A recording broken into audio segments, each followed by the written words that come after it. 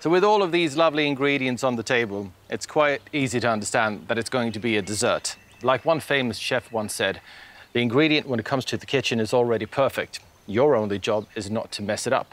So that's exactly what I'm going to do today. I'm just going to keep this as simple as possible. I'm going to make a crepe, and it's going to be a flambéed crepe with some of this Gisselfeld schnapps or cherry schnapps.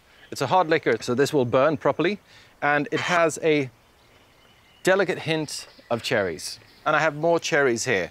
And I've got strawberries, and I have gooseberries, I have the rhubarb, and then on top of that, we've picked roses, thyme, we have lavender, we have lemon verbena, and we have lime tree.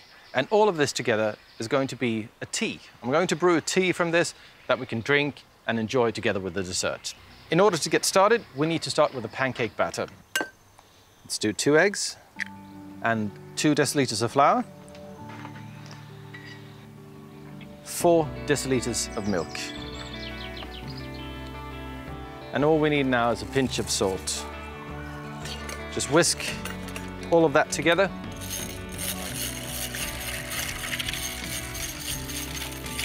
Something like that. So focus on the berries freshly picked. Beautiful, beautiful, beautiful strawberries. Just going to cut these in half.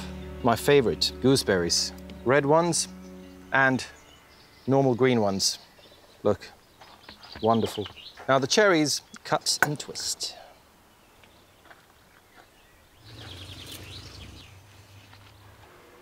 That will give such beautiful color.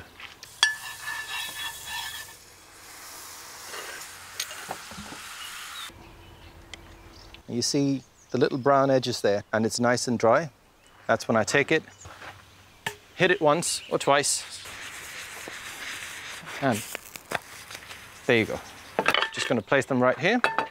And these guys will be folded. You go like this, something like that. And it's time to create our cherry schnapps flambé topping sauce, call it whatever you want to. Butter goes in, sugar goes in.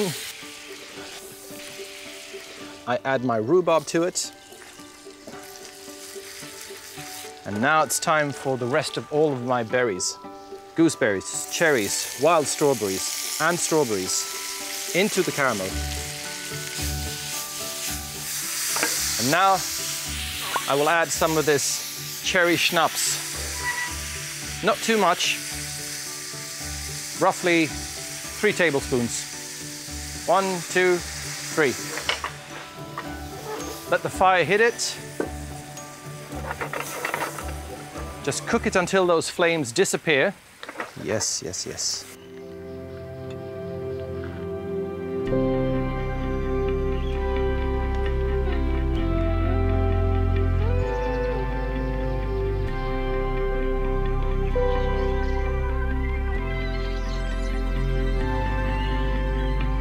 Cheers. I think this is something that we don't do often enough. Pick herbs and brew tea out of them.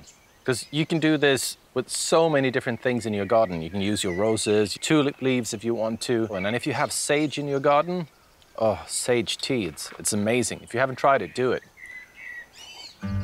It's lovely.